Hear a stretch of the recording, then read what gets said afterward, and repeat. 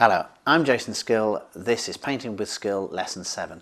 In this lesson we'll be looking at tonal value, how to control tonal value in your brush. So the paint that's held in the brush is the key part of painting. What a lot of people get concerned with is what's the tonal value that they see in the palette, but as you actually press it onto the paper, the key bit that you've got to think about is what's the tonal value and how much paint, how much water is in my brush. Most of the work that I do to control that is in the water pot, not necessarily in the palette. Let me explain. If I make an amount of paint, here I've taken some Prussian blue and I'm just stirring that, and I've got a little bit of water in the palette, and I'm going to make an amount of paint about the size of an old penny, and that's the size that most jobs are, around that. If I fill my brush full of paint here and I go down this piece of paper, it'll make probably something 4 or 5 times the size of an old penny, just held in the brush. So it's going to do the jobs that you need to do quite easily with just what is held within the one brush. This is a size 12 that we discussed earlier. Now let's say I want to make this paler.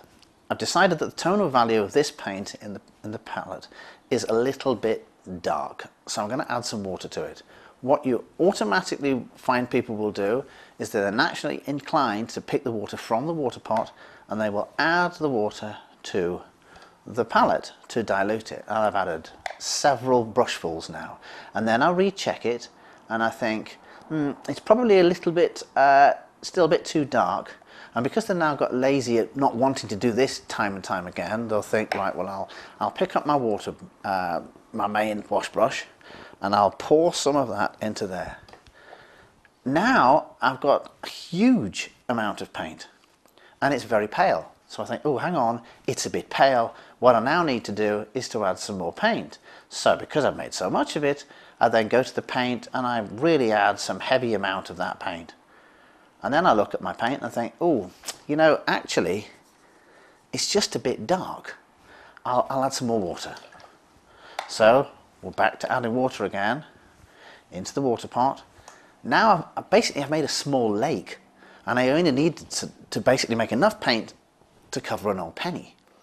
So you find that people will spend an awful lot of time adding water, adding paint, adding water, adding paint to their palette, when actually they're not thinking about the size of the job that they're going to do, just trying to get the correct tonal value. So let's look at that again. What I'm going to do, I'm going to get rid of that initial paint, and I'm just going to make a smallish amount in the palette, and then I'll just test it and think, that's a bit dark. Now instead of adding water from the water pot into the palette, I'm just going to think, well actually I'm only dealing with the brush. So I take my paint in this brush and I think I'll dilute that in the brush by going into the water pot. Now you'll see me in a lot of the videos that I don't necessarily stick the brush straight down into the main belly of this water pot. I'll push it to the edge. What I'm doing is that way, if I'm placing it against the edge, I can judge how I just dip the tip into the water. And by doing that, I can then minutely alter the tonal value. So let's do that again. I go from the palette and think, oh, that's a bit dark. I go to the water pot and I just dilute it a bit. I might press the brush at the edge of the pot, maybe even shake it a tiny bit to just loosen out some of the paint. And I think, yeah, that's the tonal value I need. I'm now ready to paint. I haven't gone from the water pot to the palette, water pot, palette, add paint, make a small lake. I'm just doing that one thing quickly. Paint, is it the correct tone? No, I'll dilute it a bit. Water pot, slightly dilute it down, and then place it in the correct place in your picture. And then we're done. So it's that simple. Think brush when you're thinking tonal value.